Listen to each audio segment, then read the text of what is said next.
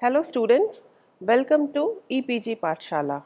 Today we shall be discussing about the various space agencies in India. As you all know, the Indian Space Research Organization, headquartered in Bangalore, is the topmost organization for dealing with various space related achievements and tasks in India. So in this module, we shall be talking about the mission of Indian Space Research Organization, its components, its organization, and also the various satellites that have been launched. Besides, we shall also be discussing about some of the agencies such as National Remote Sensing Agency, which is now called as National Remote Sensing Center in Hyderabad, the Indian Space Research Organization, Indian Institute of Remote Sensing, and various other agencies pertaining to space. At the end, we shall also discuss the applications of these satellites and the role of these space agencies in various domains of environmental sciences. So, as discussed, the Indian Space Research Organization is the solitary governmental space agency in India with satellite launch and recovery facilities. Indian Space Research Organization is popularly called as ISRO also, and it is amongst the prime governmental space agencies in the world. Its key objective is to advance the space technology and practice its applications for the national benefit. This Indian Space Research Organization was formed on August 15, 1969 from INCO SPAR program. The founder of ISRO was Dr. Vikram Sarabhai. It's headquartered in Bangalore. Dr. Vikram Sarabhai is the father of India space program. He established Indian National Committee for Space Research. Soviet Union on 19th April 1975 launched Aryabhatta, the India's first satellite, which was constructed by our very own Indian Space Research Organization. It was named after the great mathematician Aryabhatta. Further, ISRO developed two rockets in 1980. The two rockets were Polar Satellite Launch Vehicle (PSLV), which was launched for launching satellites into polar orbits. The Geosynchronous Satellite Launch Vehicle was the second vehicle which was launched for placing the satellites into geostationary orbits. Further, these rockets have launched many communication satellites and Earth observation satellites. The satellite navigation systems such as Gagan and Indian Regional National Satellite Systems. The satellite navigation systems like Gagan and Indian Regional Navigational Satellite Systems, popularly called as IRNSS, have been deployed by Indian Space Research Organization. So this figure shows us the organizational structure of Indian Space Research Organization, which is under the supervision of Department of Space of the Government of India. So the following figure shows us the organizational structure of Indian Space Research Organization, which is under the supervision of Department of Space of the Government of India. As you all know, the Prime Minister is the head of this organization, and the various agencies have been shown in the figure, which we shall be discussing in the coming slides. So, coming to these components of ISRO which have been shown in the figure, the first one is Physical Research Laboratory or PRL. It is a national research institute for space and allied sciences. It is under the supervision of Department of Space and Government of India. PRL supports research in the field of astronomy and astrophysics, atmospheric sciences and aeronomy, earth sciences and solar system. It is located in Ahmedabad. Dr. Vikram Sarabhai established PRL on 11th November of 1947. The second component is NARL, which is National Atmospheric Research Laboratory. It was established to carry out research in the field of atmospheric and space sciences. NARL is an autonomous research laboratory which is funded by the Department of Space, Government of India. It was founded in 1992 under the name National Mesosphere Stratosphere Troposphere, that is MST Radar Facility. Professor A. Jayaraman is the present director of National Atmospheric Research Laboratory. The third one is Northeastern Space Application Center, that is NESAC, that was established on 5th September 2000 by the joint efforts of Department of Space and the Northeastern Council. The chief purpose of the center is number 1, to provide operational remote sensing based natural resource information. Number 2, to provide operational satellite communication application services. Number 3, to set up a space science and global change research hub by installation of necessary instrumentation and networking with various academic institutions of the northeastern region of India. Now coming to the fourth component, that is Semiconductor Laboratory, that is SCL. This provides research facilities in the field of microelectronics to encounter the requirements of the country. It was previously known as Semiconductor Complex Limited, which was further named as Semiconductor Laboratory from September 1st, 2016. So, you all can say this is a very recent development. So, the main functions of this semiconductor laboratory are number 1, to create a strong research and development base in the country in the field of microelectronics, to design and develop the devices in cutting edge technology. Number 3, manufacture VLSI MEMS based systems and subsystems. And number 4, transform SCL as a center of excellence in microelectronics on the country. The fifth is IIST, that is Indian Institute of Space Science and Technology. It is located in Thiruvananthapuram, Kerala and was established on 14 September 2007. This organization deals with research in outer space. The next is ANTRIX, which was established by the Government of India on 28 September 1992 and is administered by the Department of Space. It is a commercial arm of Indian Space Research Organization. The seventh in this line is National Remote Sensing Center, Hyderabad. It was previously called as National Remote Sensing Agency, NRSA.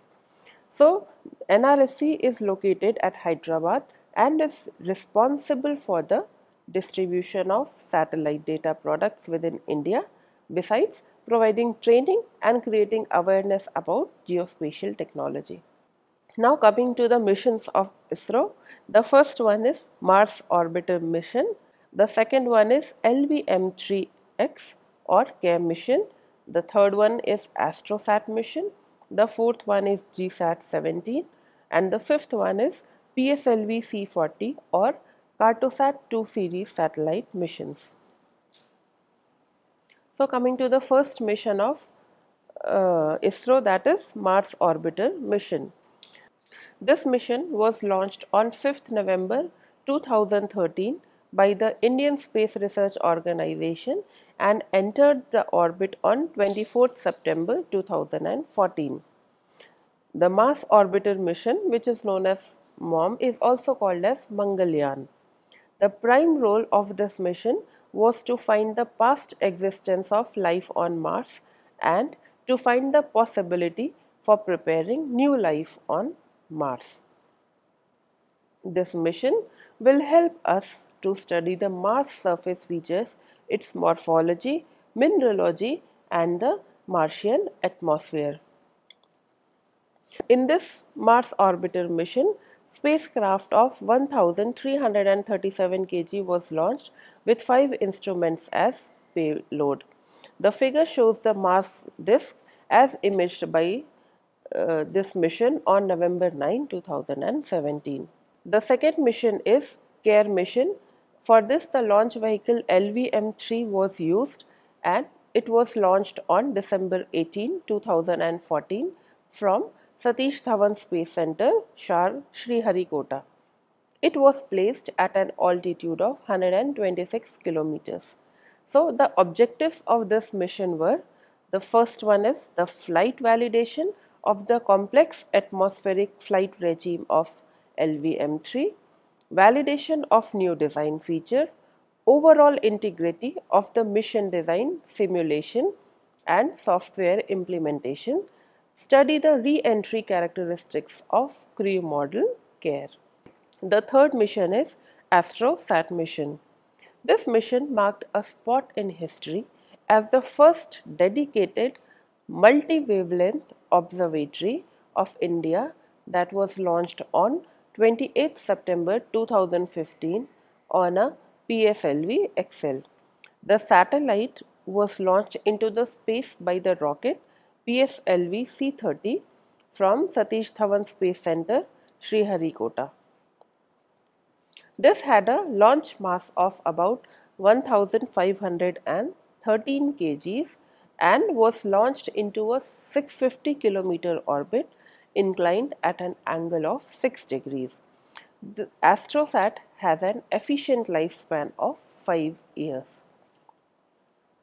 So the main objectives of AstroSat mission included estimation of sources of multi-wavelength cosmic radiations. So the objective of AstroSat mission included estimation of sources of multi-wavelength cosmic radiations in hard X-ray and UV bands during sky surveys. It is also used to estimate the magnetic fields of neutron stars, broadband spectroscopic properties of X-ray binaries, clusters of galaxies and similar high energy processes in the cosmic system like active galactic nucleus, supernova remnants and stellar coronae lying beyond our galaxy. The fourth one is GSAT-17. GSAT-17 was launched by Indian Space Research Organization on 28th June 2017 and is operated by INSAT, that is Indian Satellite. This satellite weighs 3,477 kg and carries large equipments which transmit the information regarding the chemical and the physical nature of the atmosphere. GSAT-17 was launched into a geosynchronous transfer orbit, that is GTO, by Ariane 5 VA-238 launch vehicle. Later, it was replaced in a circular geostationary orbit using satellite's liquid apogee motor, which is controlled by the Master Control Facility MCF at Hassan. GSAT-17 has a working lifespan of 15 years.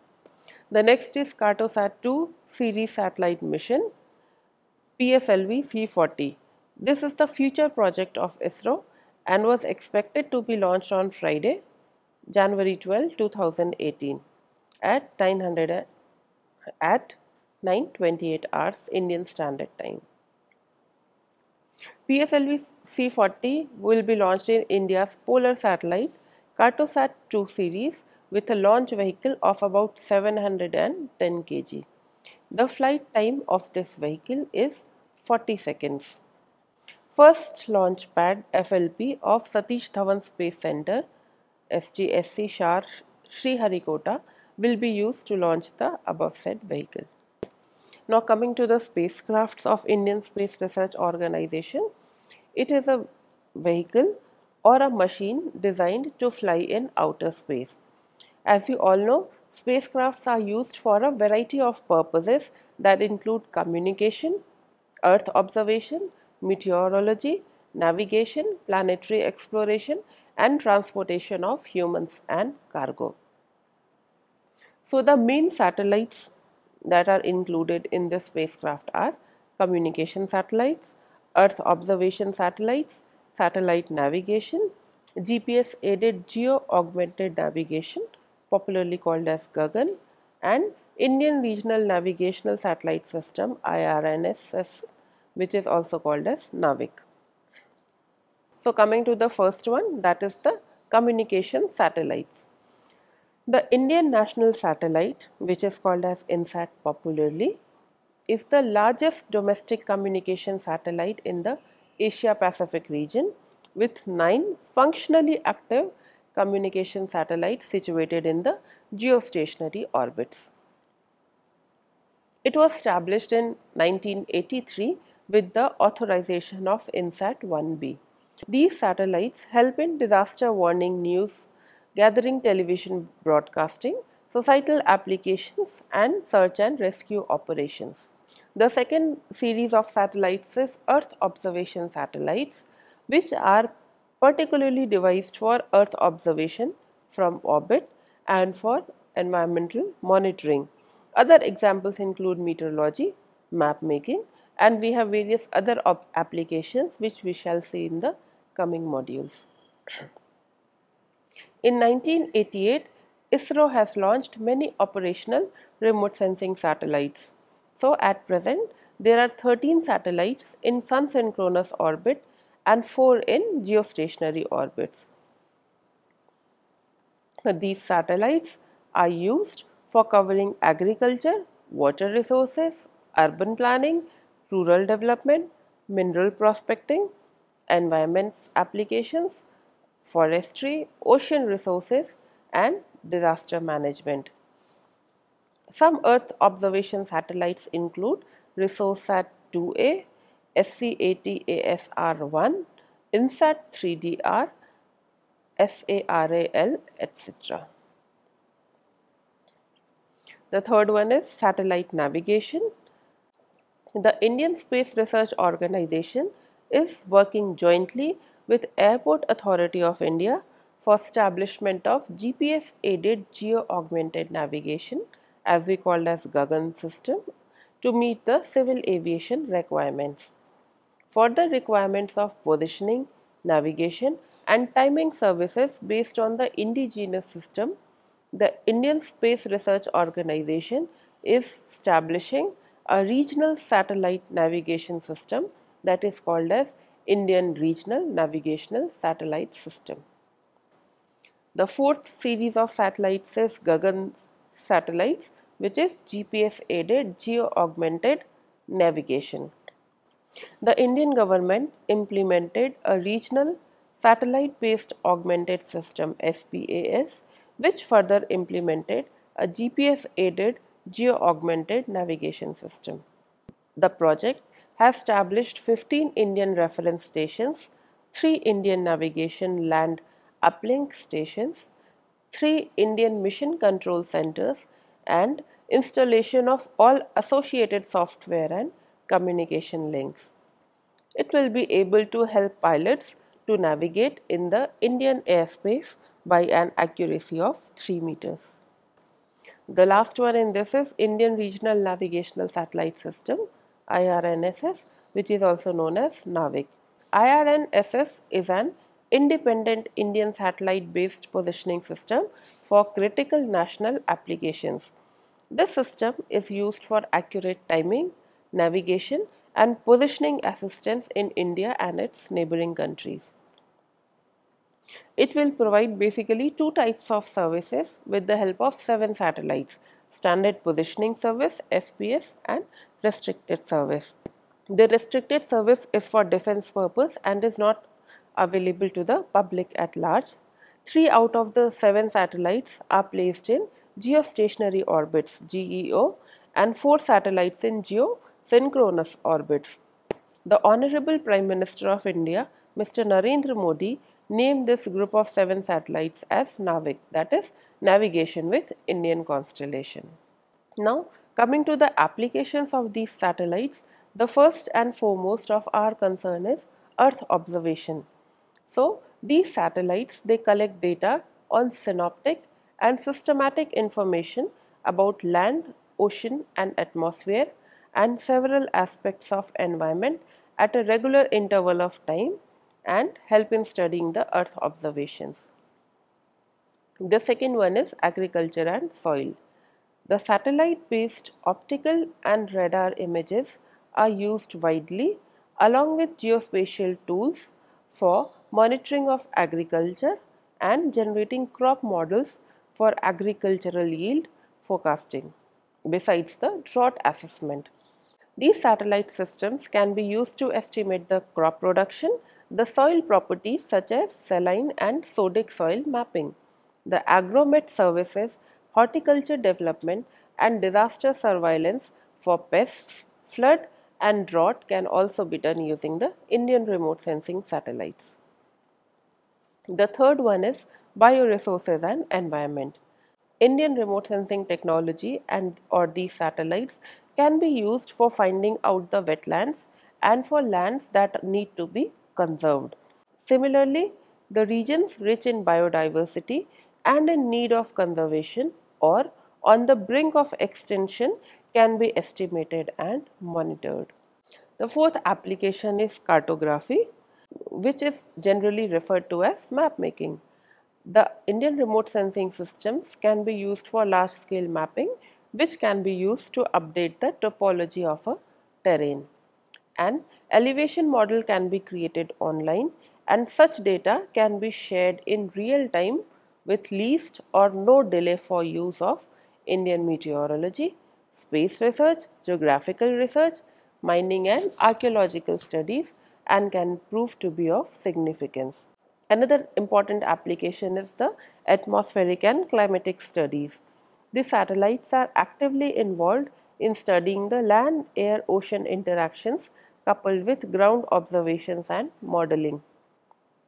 The Earth and Climate Sciences Area ECSA of National Remote Sensing Center Hyderabad emphasizes on the study of land surface processes, climate modeling, atmospheric and ocean sciences. The next application is disaster management, which has been gaining quite a lot of attention in the recent years, as you know, due to the incidents of disasters, maybe floods, earthquakes, tsunami, and so on. So, the support programs are well studied using Indian remote sensing technology. The Indian Space Research Organization has developed various satellites to study about the prior information of natural disasters such as flooded conditions, drought, earthquake, cyclones, forest fires and landslides.